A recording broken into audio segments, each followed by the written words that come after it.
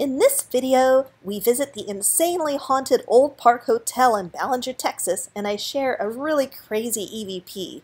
But first, my name is Tui Snider. I write books, I give talks, and I do a lot of research. I love finding interesting stuff and sharing it with you, so please take a moment to hit that like button and subscribe to my channel if you haven't done so already. Today, I'm going to tell you about the Olde Park Hotel and one of the weirdest experiences I've ever had on a ghost hunt. But I'm getting a little ahead of myself, so let me set the scene. When Becky Vickers invited me to investigate Olde Park Hotel, I leapt at the chance. Not only is Becky friendly and fun, but she's an accomplished ghost hunter. Becky leads tours at the infamous Old Alton Bridge near Denton, Texas. Over the years, this haunted hotspot has gained the nickname Goatman's Bridge. You might have even heard of it. Becky Vickers and her team, Beck's Ghost Hunters, were featured on the TV show Ghost Adventures during an investigation at Goatman's Bridge. Becky's also written a book about Goatman's Bridge. I've read it. It's really good. Anyway, I'll put links to Becky's stuff in the description below. Also in attendance was Greg Stevens from Research and Investigation of the Paranormal, or RIP for short. While Greg didn't have his team with him, he brought decades of experience along with a whole heap of equipment. I met Greg several years ago while doing research for my travel guide to haunted places, a book called Paranormal Texas. Since then, I've been with Greg on several paranormal investigations. He is always very organized and professional. I'll put his information in the description box too. The Olde Park Hotel is owned by Dan LaFave and his wife Connie. Dan has investigated the paranormal for decades, and he's been featured on the news several times regarding famous hauntings in the San Antonio area. I'd never met him before, but I liked him right away.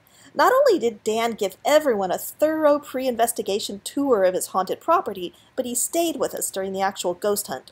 I guess I'd better put links to Dan's info in the description box too. With so many seasoned investigators under one roof, I knew we were in for an exciting night. I say we because rounding out this crew was my husband Larry. In addition to being my spouse, Larry's a mad scientist and devout skeptic. Larry is so set in his non-beliefs, in fact, that I nicknamed him Archie Debunker. Even so, Larry is not able to debunk every single thing we encounter. This was one such example. The Olde Park Hotel is located in the charming West Texas town of Ballinger, and I fell in love with that theater sign when we were there. I wanted to take it home. And Ballinger is one of the few Texas towns that still uses their original Carnegie Library building as their library. However, as much as I love books, we weren't there to read. We had a paranormal investigation to get to. Like most historic buildings, the Olde Park Hotel has been through several incarnations. It's housed so many different businesses over the years. At one point, it was even a secret brothel. More recently, the old building served as a resale shop, and it was crowded with antiques. So one theory for why the Olde Park Hotel is so haunted is that some of those antique objects might have had spiritual attachments, with them. Alrighty. Now, if you've never been on an actual paranormal investigation, but maybe you've seen some TV shows, you might not realize how much time it takes to set up a ghost hunt. It usually takes a couple of hours for a paranormal team to get a haunted location ready for an actual investigation. Beck's Ghost Hunters was no different. By the time Larry and I arrived, they had already chosen a room as their command center.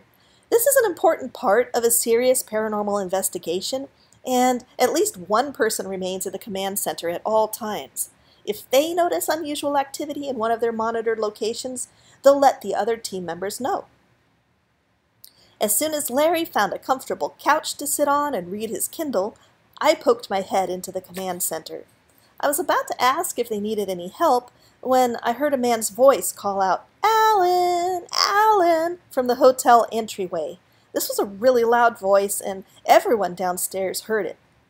Since all the men in our group were accounted for, a couple of us crossed the hall to greet this newcomer. I assumed it was a friend of Dan's. Who else would walk right into the hotel without even knocking?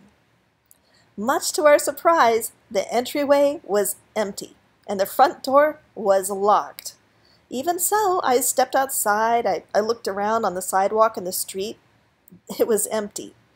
Dan had told us that disembodied voices are a common occurrence at the Olde Park Hotel, but we didn't expect to hear one so early on. This was still the late afternoon. It wasn't even dark yet. To me, that experience was a good reminder that just because we weren't ready for the ghost hunt to start, it didn't mean that the spirits were going to wait for us. Anyway, we had a whole bunch of anomalous experiences that night at the Olde Park Hotel, but the one I really want to focus on in this video involves a phenomenon that I had never personally experienced before, a doppelganger. So, what is a doppelganger? Basically, a doppelganger is an identical version of someone else. I'd heard of the idea before, but up until that night, I didn't take it seriously. I dismissed doppelgangers as sheer folklore. I figured that before photography, it was easy for people to be confused or tricked by similar-looking people. I certainly didn't think doppelgangers were something that could fool us in this day and age. Well, haha, was I ever in for a surprise. My ghostly double made herself known early in the night. Immediately after we heard that disembodied voice shouting, "Alan," I went upstairs to a spot where Dan says investigators often catch EVPs. In fact, we'd actually caught one earlier that afternoon. I might post that later. So while the team was getting finished setting up downstairs, I had a quick little EVP session.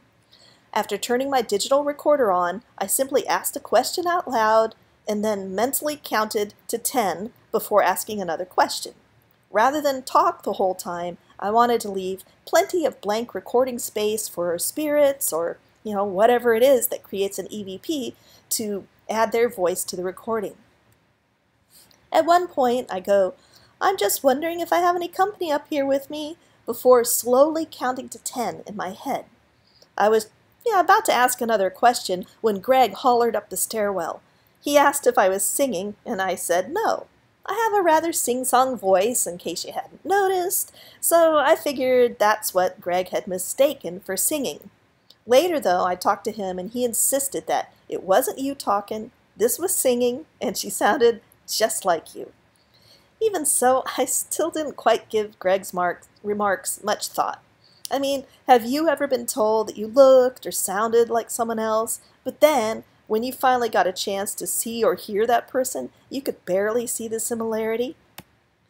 On the other hand, there was this one time when I saw a guy who looks just like Hugh Jackman as Wolverine at my grocery store. So, it wasn't even Halloween, and I still don't know what the story was there. But whatever the case may be, that night at the Olde Park Hotel, I was pretty sure Greg must have heard someone else and confused it with me.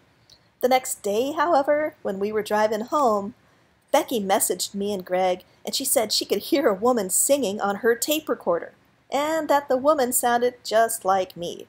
Becky was so excited about it that she missed her exit and had to pull off the road. So I immediately went through my digital recordings from the Olde Park Hotel investigation. I still didn't expect much, but it was one of the first EVP sessions from the night, so it was easy to find.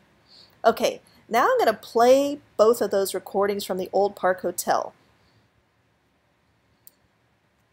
Now, please note, you'll have a better chance of hearing this EVP if you use headphones. And also, I'm not sure why, but when I included the recording in this video, I can't seem to make it as loud and clear as it is directly from my digital recorder, so I apologize about that. I'm still learning, and I'm open to suggestions, and if I can find a way to do this better, I will share it in the future. In the meantime, I do share recordings of this EVP at the link there. It says bit.ly Tui Twin, and don't worry about remembering that link because I'll share it in the description box below for you. So here we go. Just wondering if I have any company up here with me.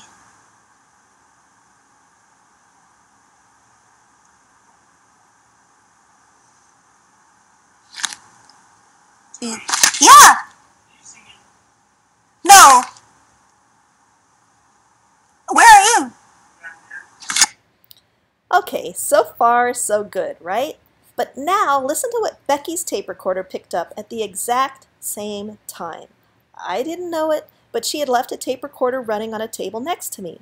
So let's see if we can hear what she recorded. Just wondering if I have any company up here with me.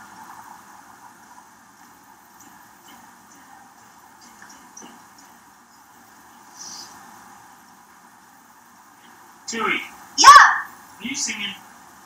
No! Where are you? I'm down here. Did you hear it? What freaks me out is that the woman going doot doot doot doot doot doot doot doot doesn't just kinda sound like me. She sounds exactly like me. It is the weirdest thing. I got chills when I heard that the first time. And if I didn't know it better, I would swear that was a recording of my own voice. If Becky hadn't been taping at the exact same time, we wouldn't have caught that apparent doppelganger singing her little ditty. As I sifted through my recordings from our night at the Olde Park Hotel, I came across another doppelganger incident. Later that evening, Greg saw my double in the hallway by a room we were in. As you can tell my laugh, that I'm laughing in this next clip, I didn't take the moment seriously at the time. Here, take a listen. Tui, where are you at? Oh, right here. Okay. Looks like you're over here. I'm bilocating right now. Sure. There's two Tuis. Yeah, that's weird. No, I'm just here, really, as far as I know. Kind of a Shorter version of me? yeah. Weird. But now I can't see it. Isn't that weird? Since whatever it was looked and sounded like me, I guess I'm comfortable calling it a doppelganger. When I spoke to Greg about it later, he said that what he'd seen just then looked exactly like you, same hat, same dress, same everything. So my doppelganger wasn't just heard at the Olde Park Hotel, but she was seen there too. And why was Greg the only one aware of my double that night? And what exactly causes a doppelganger anyway? I really don't know. For me, perhaps the biggest surprise from my time at the Olde Park Hotel is that when I mentioned the whole I can't even say it now, doppelganger thing to Archie Debunker, he didn't roll his eyes or attempt to discredit the experience. Instead, Larry merely goes, "Perhaps it was your counterpart visiting us from her existence in the multiverse." Could my doppelganger truly be, as Larry suggested, a version of me from a parallel reality? Or is one of the spirits at the Olde Park Hotel just a really good mimic? What do you think? Have you ever encountered a doppelganger? All I can say is that our night there was full of surprises, and I really look forward to going back. The Olde Park Hotel is just one of the many places included in my travel guide to haunted places, Paranormal Texas, and it's available right now on Amazon.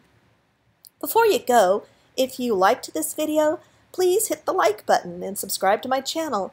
I do post a new video every Sunday, but if you're in the mood for more content right now, you can drop by my website. It's just my name, tuisnider.com, just like at the top of the slide. I got it all spelled out. And you can even read one of my books if you want. Or you know what? You can even say hi to me on social media. I'm just at Tui Snider all over the online world. So thanks again, and I will see you next time.